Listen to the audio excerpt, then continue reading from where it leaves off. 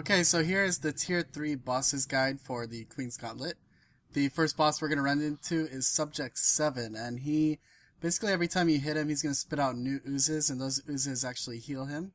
So it pretty much turns into a DPS race, where you're trying to out DPS the healing that he's getting. And it's pretty much as simple as that. Just don't focus on the oozes that are coming out, and try to put in as much damage as possible you can into Subject 7. And he'll eventually go down. So you're gonna want to bring a very heavy DPS class, but also remember that as the fight goes on, you're gonna be taking more and more damage. As you can see, and my HP is pretty low right now. Now we are on to the second boss in Tier 3, and this is Deadeye Dunwell. Now you can see all the mines around the room, and if you hit those, you're gonna blow up. Deadeye Dunwell basically has two abilities. He'll teleport around the room, and he will use what's called like a kill shot from, if you ever fought against a rifle warrior, or if you played a rifle warrior, that's their burst ability on their rifle, and it does massive amounts of damage. So you absolutely have to dodge it. When you see that little circle around you, that means he's aiming for you. And if you wait maybe 1 or 2 seconds, just count to 2 and then dodge, then he'll miss. You'll evade the attack. As you can see, I just did there. Just remember not to dodge into the mines. I suggest also bringing a ranged weapon for this fight.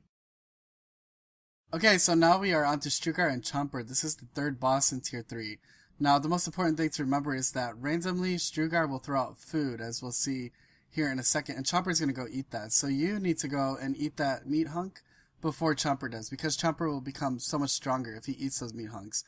Now, you don't have to eat every single one, but I like to at least be ahead or even with the stacks of meat that I've eaten compared to Chomper. And you can see I'm doing a lot more damage because I have that meat on.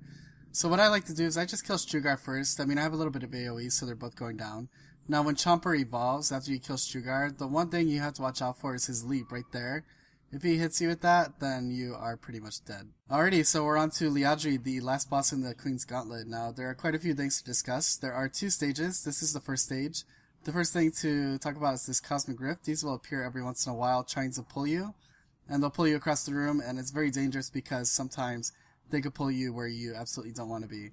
You see those reticules on the ground that Liadri's putting down? If you are standing on those when they go off, when the black things drop, then you are dead. So you want to bring some blocks and some, make sure you have a good endurance regen, or things like Endure Pain, where that damage isn't going to kill you. Now these visions walking around, what you want to do is get these visions in these white little portals, then they'll drop an orb of blazing light. Once you hit Liadri 3 times with those orbs, then we'll go into second stage. And if those visions hit you even once, then it's an automatic death. So pretty much everything in here is an automatic death.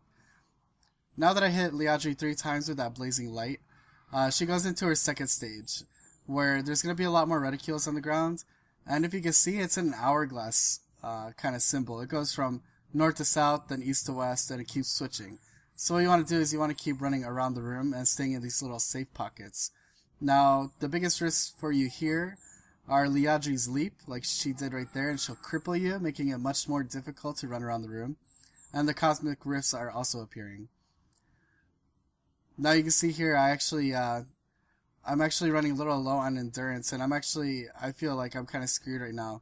And I actually go down, but luckily one of the visions walked into a portal and saved my life, so I'm able to keep fighting.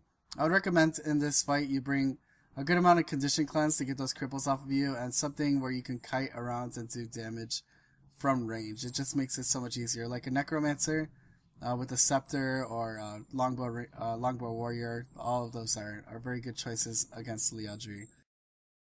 Well, that covers it for all 3 tiers of the bosses. Now, if you have any questions for a specific boss that you didn't quite understand, then let me know in the comments below, and I will be sure to help you out.